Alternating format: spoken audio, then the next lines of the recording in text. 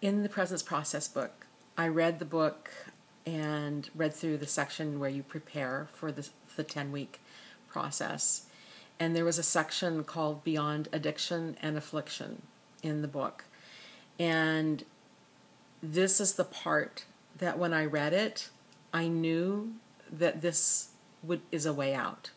And I was really, really excited about it. And so when I started the process, I just knew it was going to work.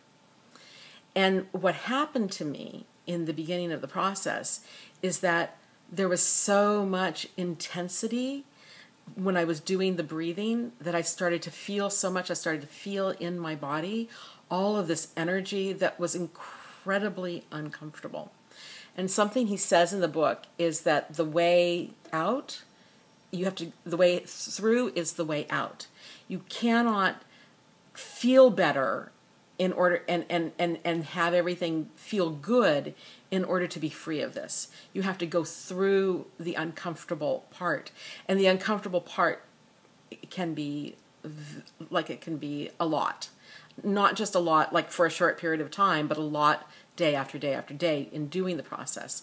So after I found myself in the process, doing the process for a few weeks, and it was only breathing for 15 minutes twice a day. We're not talking about we're breathing all day and you have to go on vacation and spend days breathing.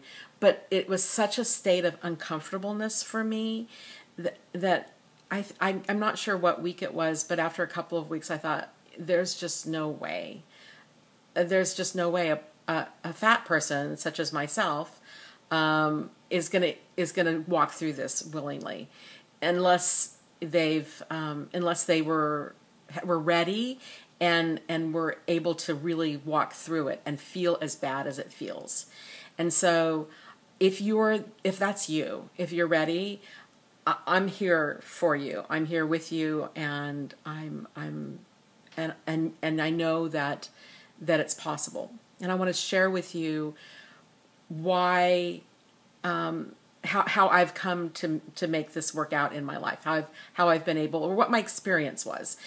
Your experience is your experience. I highly recommend Michael Brown's website, The Presence Portal, thepresenceportal.com.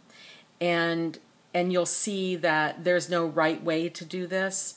I'm doing it to be free of this food weight thing.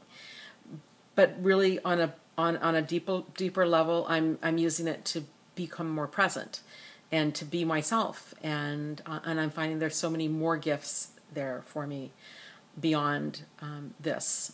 However, this issue with weight and food has been a lifelong issue, and it's been my heart's desire for so many years to find a solution, to find a solution and then help other people.